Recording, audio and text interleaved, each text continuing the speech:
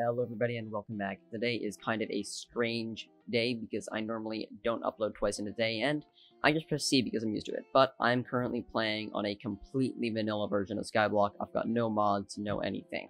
And that is because they've recently made a large change to the use of modifications in Hypixel Skyblock.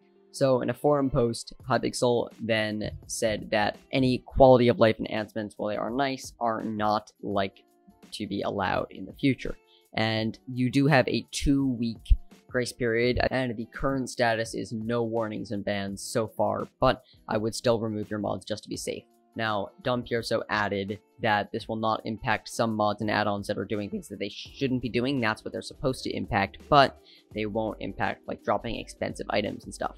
So I would make sure that you reach until the end of this period and make sure you're using vanilla and not using those mods. So 2 weeks after today, they are going to be making a blacklist of all the mods, and they won't be issuing any warnings or bans before then.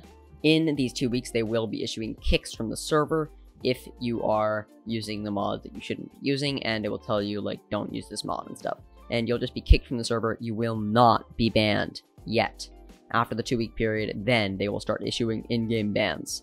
So you should try out your favorite mods in this 2-week period to try to see if they are not bannable. And if they are bannable, then you should start to panic and start to find out another way to do the same things that you were doing previously.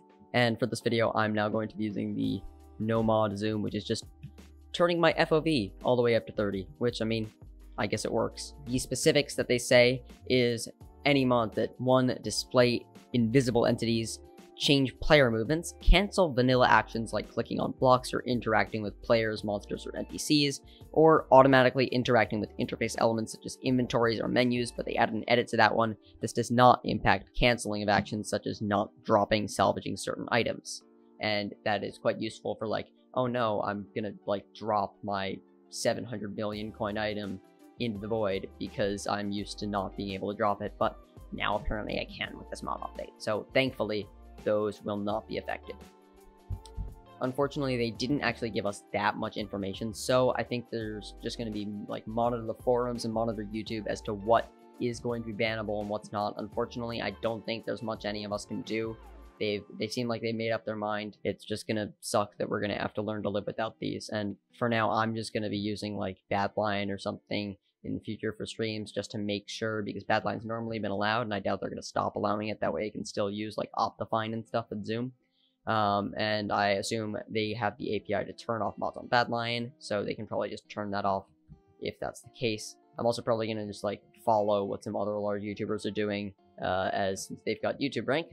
They probably know what's up, but you know what? They probably have priority over not getting banned. So, just a heads up to anyone watching this, like, short little video saying you should probably stop using whatever Skyblock mod you're using, and definitely within 2 weeks, if you want to just test it out in this 2-week period, you won't get banned, as far as I can tell from the forum post and as far as the forums are saying, but I would definitely be wary of them after the 2 weeks are up.